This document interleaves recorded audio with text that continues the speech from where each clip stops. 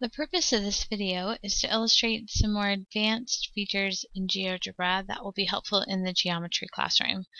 I really like how GeoGebra makes the connections between geometry and algebra. So for those of you that teach units involving coordinate geometry, such as transformations, equations of circles, things like that, I feel like GeoGebra is a really helpful tool. So what I have already on the screen is I have a polygon and I have a line, and I want to show you how you can use GeoGebra to illustrate different transformations. So if you scroll down under the Tools tab, you may have to select the More option, but eventually you will come to the Transform section. So you can reflect about a line, about a point, which I feel like is not as common as reflecting about a line. You can rotate around a point, translate by vector, dilate from a point, and reflect about a circle. So I'm going to show you how you can reflect about the line. You'll want to already have your polygon and line in place like I have here, but once you select this object, you're going to select the object first and then select the line of reflection. And notice when GeoGebra performs this transformation, it will graph the image and use prime notation, which I think is really helpful if you're trying to have your students understand how this works. You can select some different lines, perhaps the x-axis, so it will also perform that transformation for you as well. I'm going to undo that right now just so I don't have two things going on. So remember, you have your undo button up here at the top if you ever need that. Another option you have is you can rotate around a point. So I'm going to come up here and create a different point. I'm going to use something besides the origin just so you can see how it works. And when I go down to transform, I'm going to rotate around a point. So again, I'm going to select my object. I'm going to select the center point, and then it's going to ask you for how much you want to rotate it.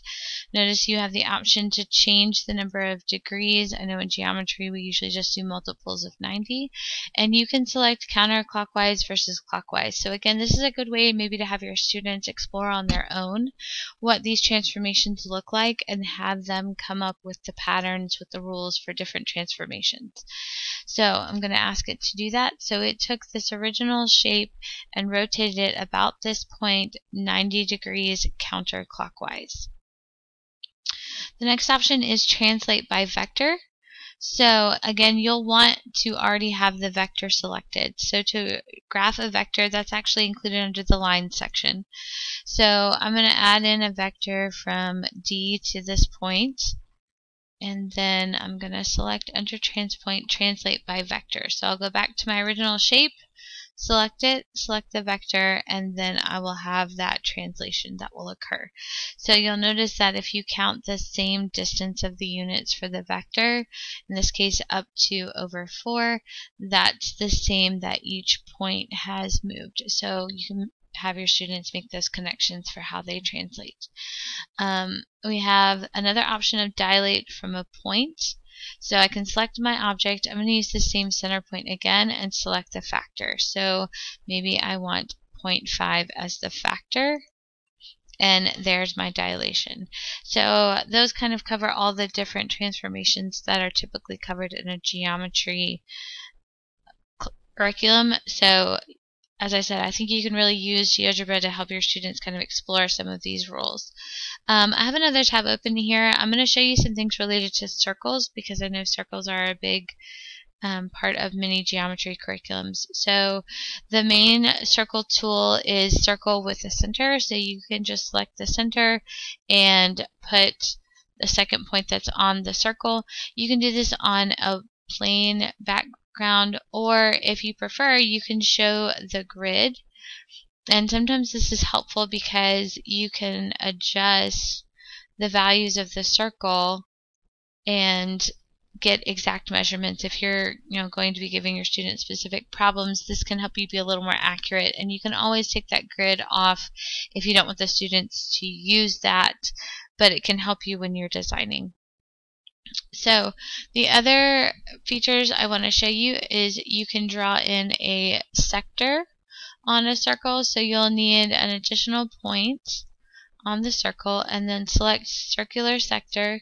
You want to start with the center point first, which to me is a little counterintuitive. I want to select the points on the circle and then the center, or go from the point to the center to another point, but select the center point and then the 2 points on the circle, and then similar to how it creates a polygon, it's going to shade in that sector as you go. This value of D, if you show that, is showing you the value of this sector area. If you want to find the measure of the arc, so the arc measure, you'll really need to find the angle measure. GeoGebra does not provide the arc measure, so we just use the fact that the central angle measure and the arc measure are the same. If you want to find the arc length, you can use the circular arc tool. So we're going to select the center and we're going to select the 2 points, and it will tell me what the arc length is once I tell it to show that value. So you can find area of a sector, you can find arc length, but you'll need to use the central angle measure for the arc measure. So this may be something that you want to share with your students if you're doing any measurement involving circles. So I hope you found this helpful in seeing some of the more advanced features that GeoGebra has to offer. There's plenty more options available for GeoGebra. The more you use it, the more you'll be comfortable with it, but I hope this is enough to get you started. Good luck!